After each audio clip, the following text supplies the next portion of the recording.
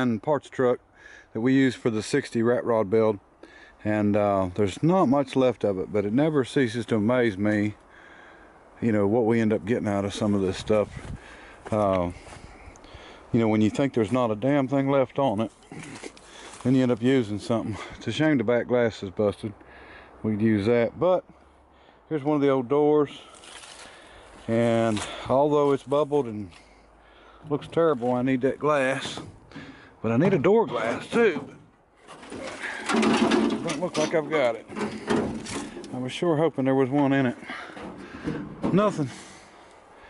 So we're gonna have to try to hunt some of that up, but see if I can get this wing glass out. We definitely need it. All right. Okay, we got it all pressure washed and got our window in, our little wing glass. Still gonna look for some door glass. I think the door glass from one side to the other is the same. I'll have to check the other door. I've actually got the passenger door too. That was on that other truck, so we'll check it. But I don't know if I think everything's inside this door, to the regulator and everything. But anyway, this is what it looks like with it pressure washed, and you can tell it was red. And the paint code, somebody had asked, but the paint code on this is an R, so I'm assuming R for red. And the top was white originally, and so I would say, you know, it was a pretty truck at one time. And anyway, that's what she looks like, cleaned up, and plenty of patina for sure. And let me see, the bed, I got it cleaned out, and you know, it's terrible. I mean, it's in terrible shape, of course, but you know, I'm really surprised, because this is probably the first truck that I've bought that was this old that didn't have either plywood, wood, a sheet of steel, or something like that. So the fact that what is there is in that good a shape is actually pretty surprising, especially sitting with pine straw in it. And you know, you can see it's curved down.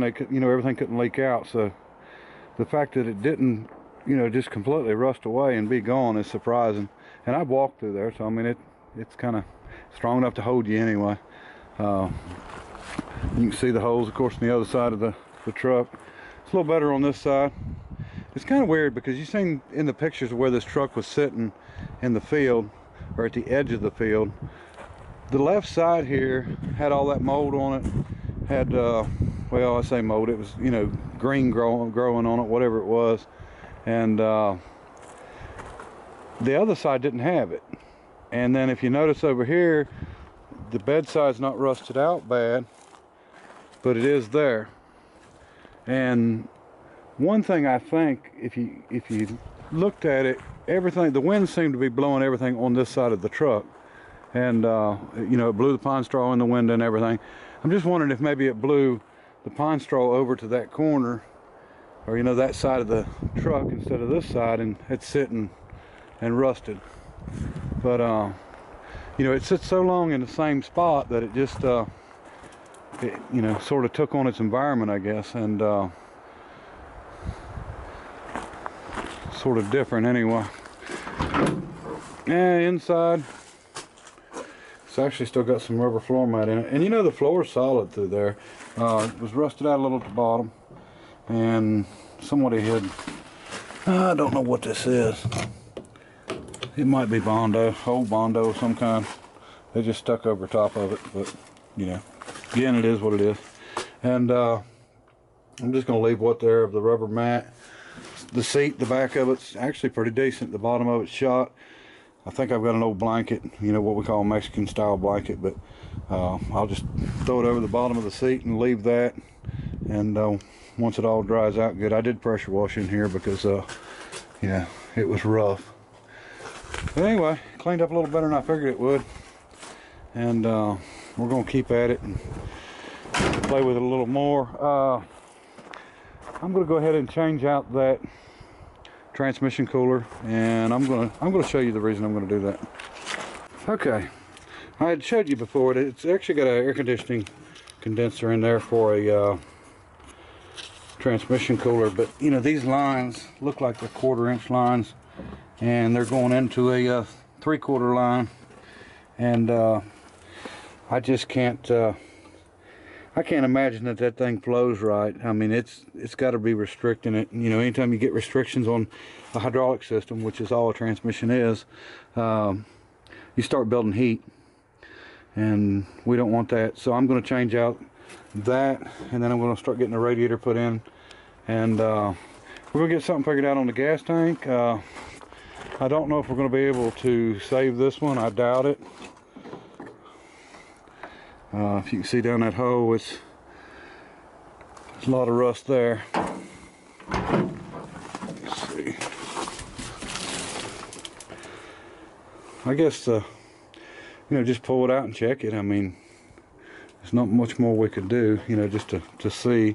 I know I've got the other one out back. You know, I really don't want to use this style tank anyway, but you know, we're going to do what we're going to do without spending any money.